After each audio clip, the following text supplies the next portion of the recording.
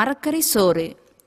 பல நிறங்களில் மரக்கறிகளை சேர்த்து தயாரிக்கும் இந்த உணவில் அந்த நிறங்களுடைய தொடர்புடைய விட்டமின்களும் களிமண்களும் உள்ளது. அது பிள்ளைகளின் வளர்ச்சிக்கு துணை புரிகிறது. மேலும் நோய்களை தடுப்பதற்கும் சக்தியை தருகிறது. இலகுவாக தயார் செய்து கொள்ள முடியும் என்றபடியினால் பாடசாலை செல்லும் சிறார்களுக்கு காலை உணவாக இதை அவசரமாக செய்து கொடுக்க முடியும். இதற்காக நல்ல சுத்தமான முழு நாடும் தேங்காய் எண்ணெய் பயன்படுத்தினால் அதன் பயனையும் நாம் பெறலாம்.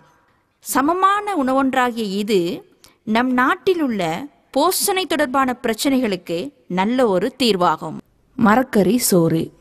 தேவையான பொருட்கள்: மஞ்சள் உப்பு சேர்த்து சமைத்த சோறு 2 கோப்பை, கஜு நிலக்கடலை தேவையான அளவு, இஞ்சி வெள்ளைப்பூண்டு விழுந்து 1 மேசைக்கரண்டி, கருவேப்பிள்ளை ரம்பை தேவையான அளவு, லீக்ஸ் 50 கிராம், தேங்காய் எண்ணெய் 1 மேசைக்கரண்டி, கேரட் 50 கிராம், கோவா 50 கிராம், காய்ந்த திராட்சை தேவையான அளவு, வெங்காயத்தாள் 50 கிராம், தக்காளி 1 கோப்பை.